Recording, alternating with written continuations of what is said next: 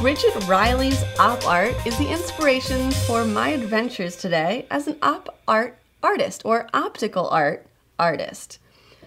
So what Bridget Riley does is she creates the illusion of form and or movement on a two-dimensional plane, while a piece of paper is two-dimensional.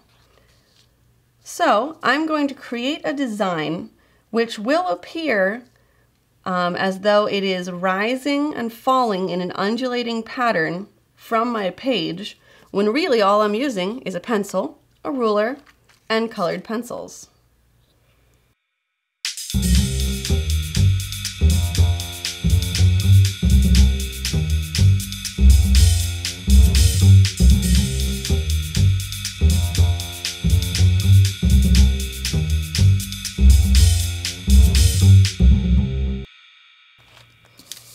As you can see, by creating curved lines on each section of my radial design, it appears that the page is coming up and going down and coming up and going down, almost as if it's striped fabric. So now I'm going to enhance that look with the use of colored pencils and shading.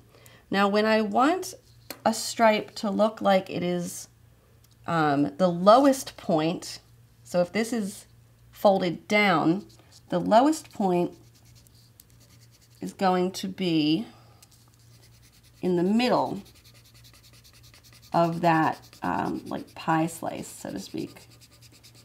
So that would be the darkest, and then the edges would be the lightest. And watch how I shade this. It'll enhance the feel of the paper actually looking like it's bending down into the middle of that fold.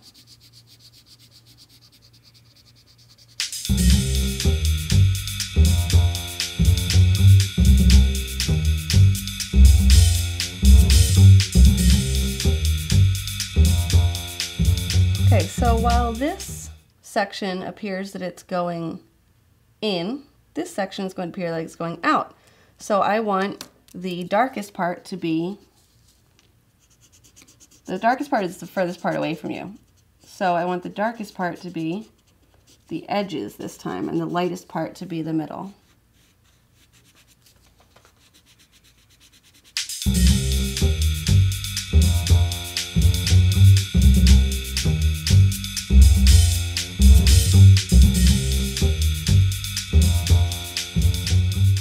And then I will repeat that process for the entire work. And when it's done, it'll have a really neat optical effect for our op art project. Now you can see the complete work, and hopefully to you it looks like bands of ribbon or striped cloth undulating up and down throughout the work, when really it's just a flat piece of paper.